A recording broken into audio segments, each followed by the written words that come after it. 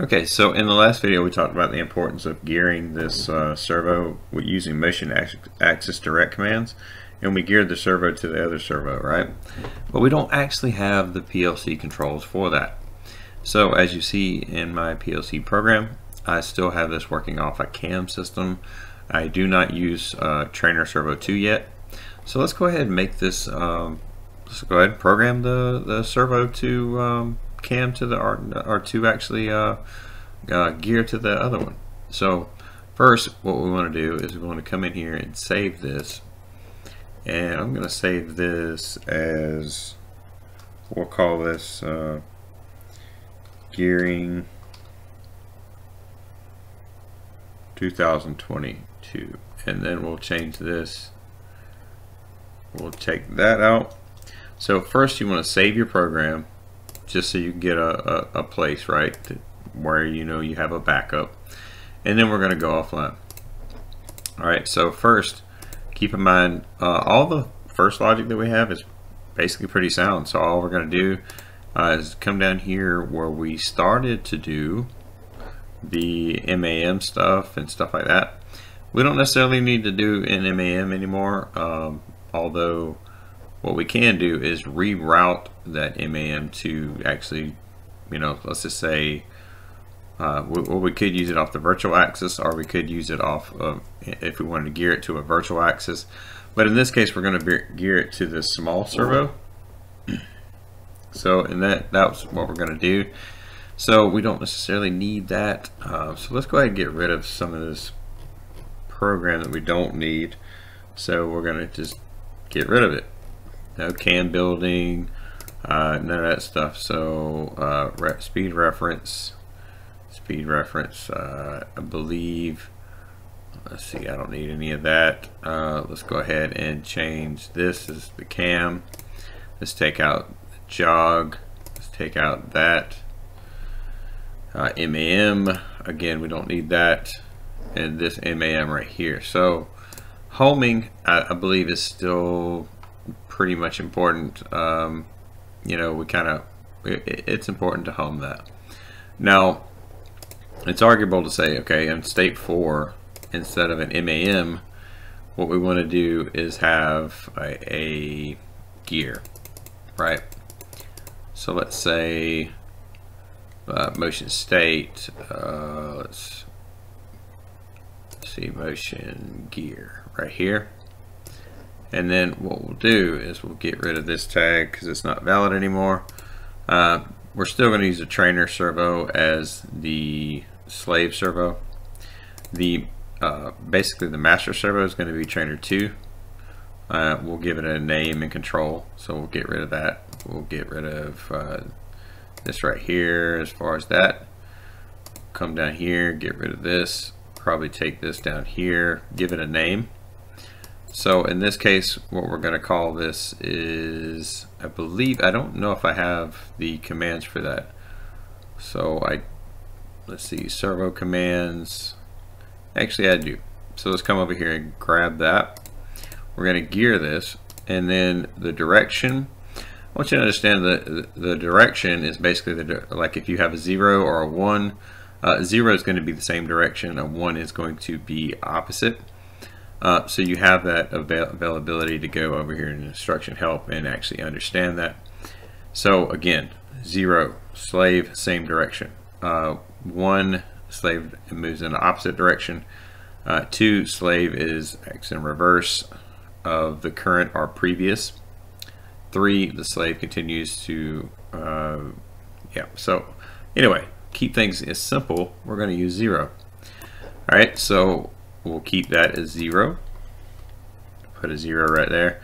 The ratio is going to be a 1-to-1 ratio. Actually, you know what?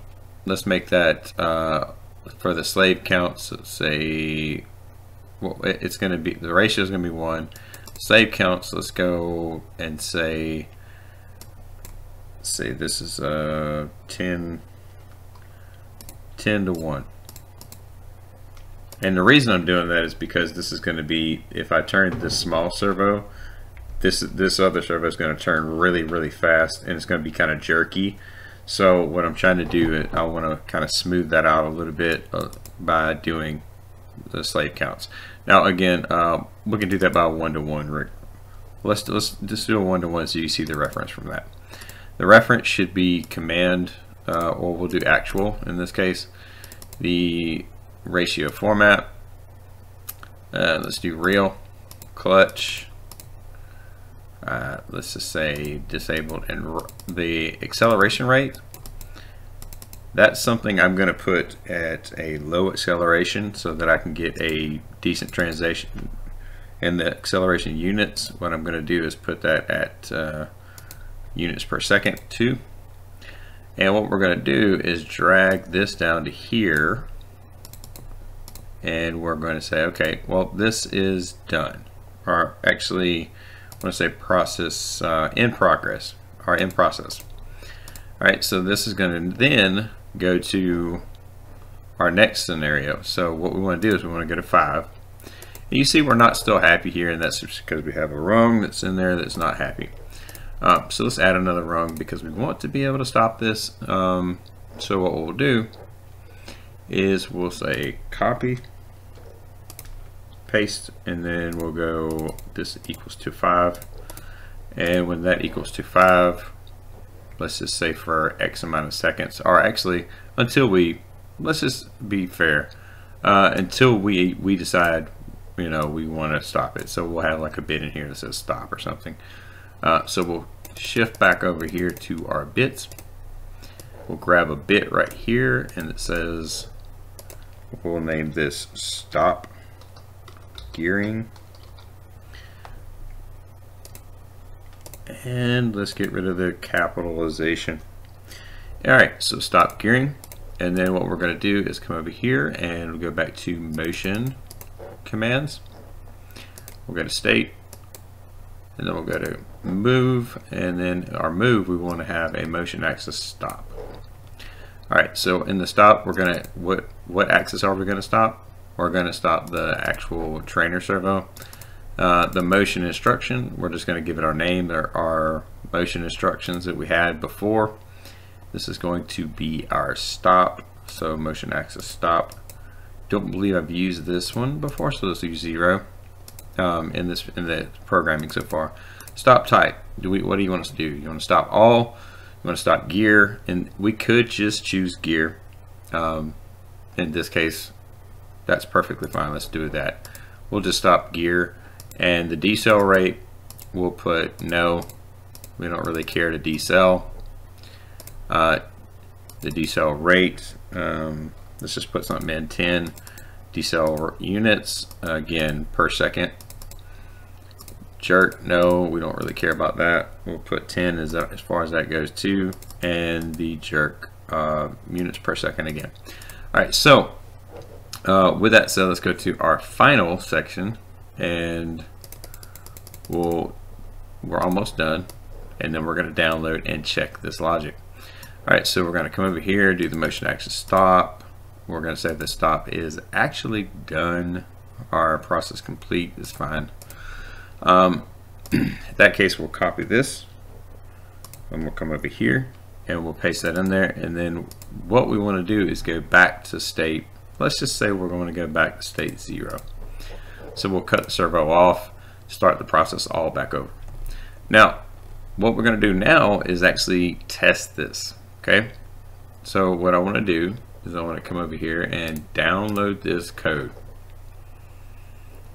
Okay, so we want to download the code to the actual program, or to the actual processor, and test the code out. All right, this is a very, very, very short program, so just keep in mind, shouldn't take long whatsoever. Let's just see, and then we'll show you this small servo controlling this servo. All right, so we're going to go to remote run. We're currently in a state of 0. Okay, so we're currently in a state of 0 because we have not started. I can hit the start button. The system is started. Our group is actually synced now. So we're down here, and the current state is 5. Okay, so the current state is 5 because it came over here and it went ahead and the gearing has started. So what if I go ahead and I take this servo right here and I just merely turn this servo, you can see it's geared to the other servo. Now you see how kind of jerky that is and choppy. That's the reason I was going to fine tune it with the actual. So keep in mind this is being controlled, but it will not run. I cannot control it unless I turn this. So no matter if I turn it this way, it turns that way. If I turn it this way, it turns the opposite way. So you see, and no matter how fast I turn it, it turns that fast, right? So if I just sit there, turn it like that, so that's actually geared. So what if we stop the gear? What if we toggle this bit and we stop the gear? Okay, so then if I turn it, it will not go anywhere. So that is a good set of logic to test when it comes down to it. Now the way I do have this programmed, it is a little counterproductive. So let's actually copy this bit and say right here we want to paste that in and use the opposite. Come over here, so that, because right now if you've seen the way that logic worked, as soon as I untoggle that, it geared back. So again, it's geared, right? It's running, and then if I toggle the bit, come back over here, it's not geared, right? And I'm not even trying to gear it, right? It's not even being tried to gear. See, because it's in state 4, it's waiting on that gear stop bit to actually not be high, not be a state of 1. It's in state of 0 to actually fire this. Now, once I toggle this bit, it will trigger that instruction and then turn again, go back to gearing and work off of the other servo. Now again, I'm using this as an example. Again, I don't have a power feedback. I'm just using it as an example because I do not have an encoder that I've ordered. I'm waiting on it to come from eBay, and hopefully it's in good shape so that we can do some good training with it, because you never know with that. But with the state of the supply chain these days, we're kind of at the mercy of that. So hopefully you learned a lot from this video, and we'll see you guys on the next one.